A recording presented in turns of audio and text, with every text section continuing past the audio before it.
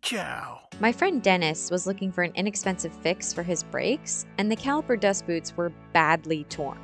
You can find kits that include calipers, rotors, and pads, or you can go the really cheap route and rebuild the calipers, which I'll show you in this video.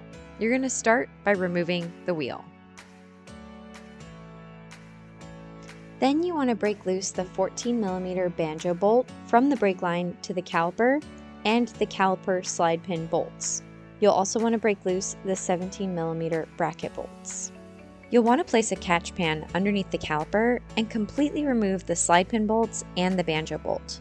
I clamped a pair of vice grips on the brake line with some protective paper in order to lessen how much brake fluid came out and also how much air went into the system. Remove the caliper and set aside. Remove the brake pads. Completely remove the two 17mm caliper bracket bolts and remove the caliper bracket. Remove the rotor. There may be a Phillips head screw or two holding this to the hub. If not, it will simply come right off. Install the new rotor onto the lug studs. To remove the piston cup from the caliper, place a piece of wood in the space to catch the cup and use compressed air to blow into the hole where the banjo bolt normally lives. This happens quickly and can be dangerous, so please be careful. Remove the cup and use a pick or flathead screwdriver to remove the retaining ring. Be careful not to score the inside of the caliper. I used a pick to remove the square cut O-ring. Again, just be careful not to scratch or score the inside of the caliper. I used a brass wire brush and a parts washer to clean the inside of this caliper and the caliper piston. You want to make sure there are no large pits, holes, or scratches in the cup or the inside of the caliper.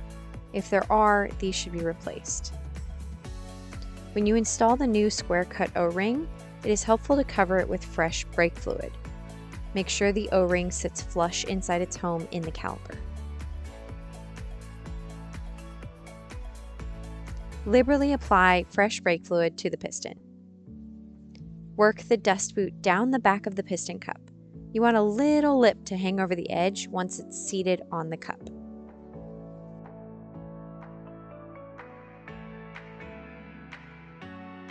Make sure to apply brake fluid to the edge of the dust boot.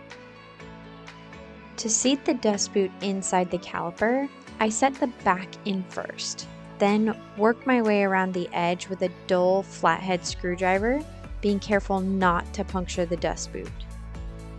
Once the boot is seated in that little ledge, you want to make sure the cup is going straight into the caliper by first starting it with your hands. It will be easier to compress the cup into the caliper if you release the bleeder valve. Then use a tool like the back of a hammer to press the cup into the caliper. You'll know if you're going straight down because it will slide in relatively easily. Install the new retaining ring into the ledge. You'll feel it snap into place. Now you're ready to reinstall the caliper bracket. First, thread in the two 17mm bolts with your hands, then they're torqued to 79 foot-pounds. Remove your slide pins and clean them. Remember which one is the upper and which one is the lower because they are different. Apply your favorite brake component grease to the clean slide pins. Put them back in their appropriate boots and push the boot back onto its seat. Line the caliper back up by squishing the slide pins and boots down while putting the slide pin screws back in. These are torqued to 25 foot-pounds. Lastly, reinstall the banjo bolt with new copper washers in the back of the caliper. This 14mm is torqued to 21 foot-pounds.